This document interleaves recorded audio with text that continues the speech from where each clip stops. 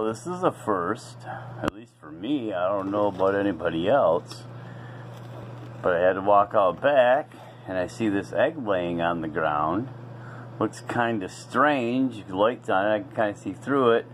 And I realize it's an egg without a shell. It's warm, so it's not old. It just laid a little while ago, but it's got no shell.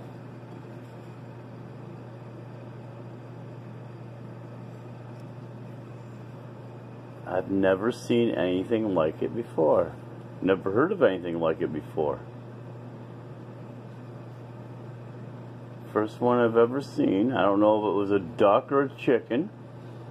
Maybe a duck. I got a duck laying some smaller eggs like this, but it's about the size of my chicken eggs.